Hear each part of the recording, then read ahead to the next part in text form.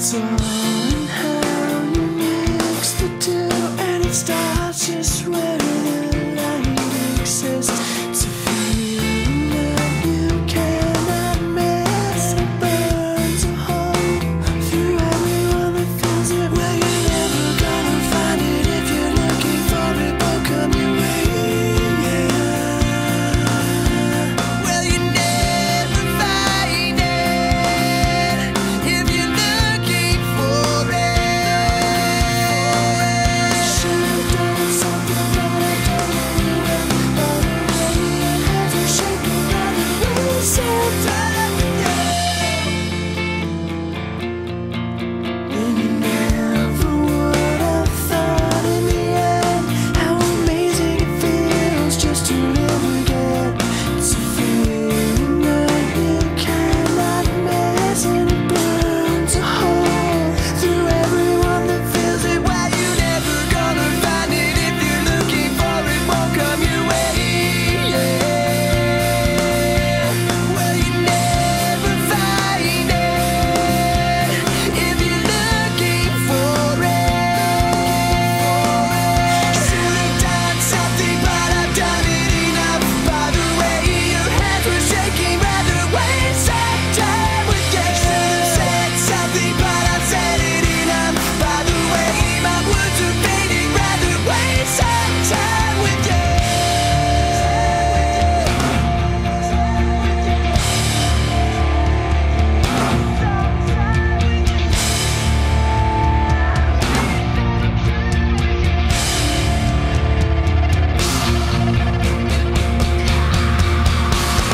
Should've done something, but I've done it enough. By the way your hands were shaking, rather waste my time with you. Should've said something, but I've said it enough. By the way my words are fading, rather waste my time with you. Should've done something, but I've done it enough. By the way my hands were shaking, rather waste some time with you.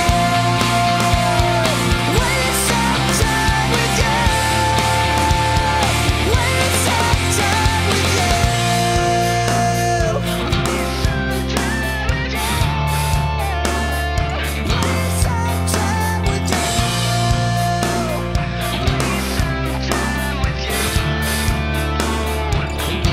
Some time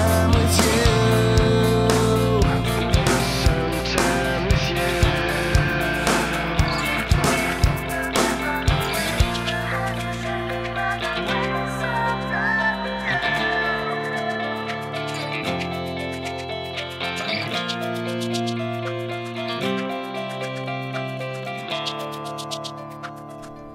That was Blue and Yellow by The Used, and coming up is a box of sharp objects here on Tower 91.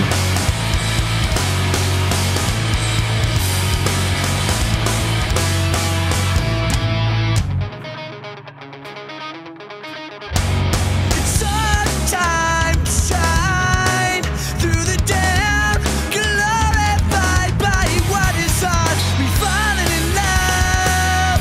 We've fallen in love. What the best idea I ever had. Today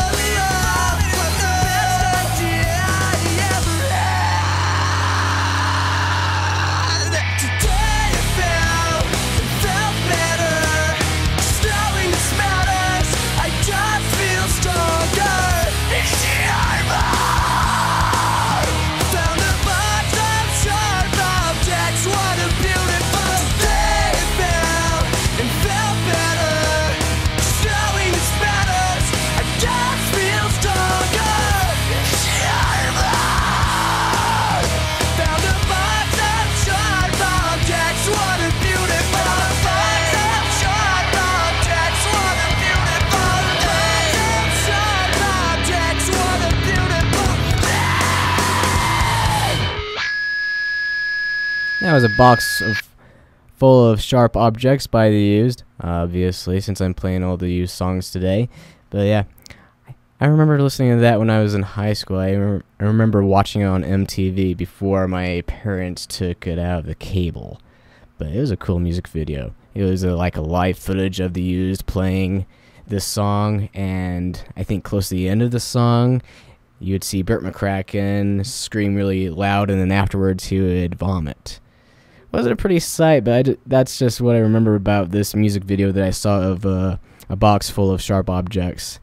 And ironically enough, this song kind of reminds me of Park City. I don't know why, but it just does. Whenever I drive by Park City or something, it just the Used songs just kind of remind me of that place, like the ski resorts there, and I don't know, it just feels like home to me, even though that is not my home. My home is Colorado.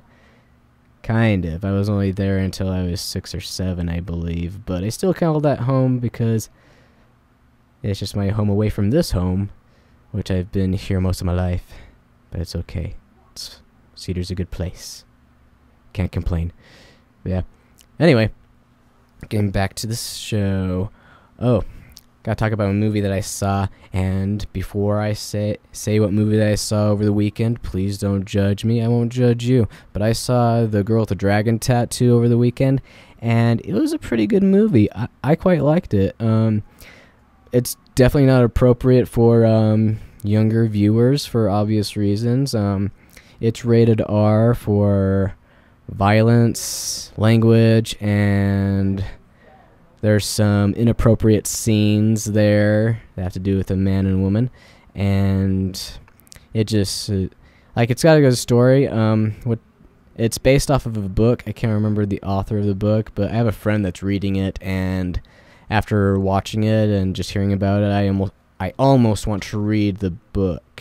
And I also heard that there's a trilogy with it, so I don't know if they're going to do a trilogy with the movie though. I did hear that they did a version of The Girl with the Dragon Tattoo in England, and it didn't get a lot of good ratings on that one. But the Americanized version that I saw, it got more ratings and was a lot better, I was told. And I haven't seen the foreign one, but I was told it was really not that good. And I like the story though, because I don't want to spoil any endings though, but I'm not going to. I'm just going to briefly talk about it. And it's basically about this guy that tries to solve this case of this murderer that he rapes and kills women. And it's not by random, like he actually does it for a purpose. And it's kind of sad. I won't go into details with that, but that's what the movie is basically about. And the girl with the dragon tattoo, she helps him along the way, and I think her name is Lisbeth. Yeah, Lisbeth, that's her name. It's a really good movie, but it's just got a lot of it's got a good story, but it's just got a lot of scenes in there that probably won't be appropriate for younger viewers. And with my little thing on this, like, I would give it a Rand list. Like, it's a good movie for story and everything, but I would put it on the banned list for the amount of scenes that are in there that have to do with a man and a woman. I won't go to detail with that. I can't on the radio anyway, but it's just not appropriate.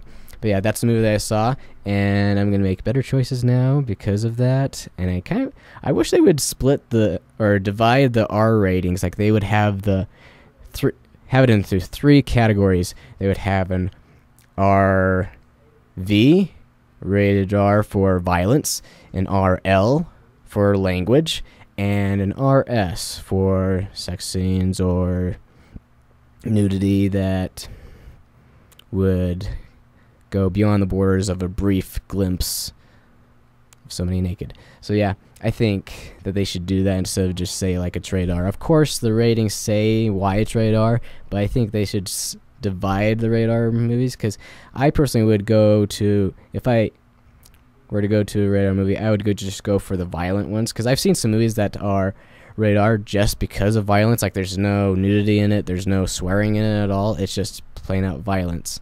Gladiator, for example, there's like one swear word in there, but all throughout the movie it's just violence, and that's why it was rated R.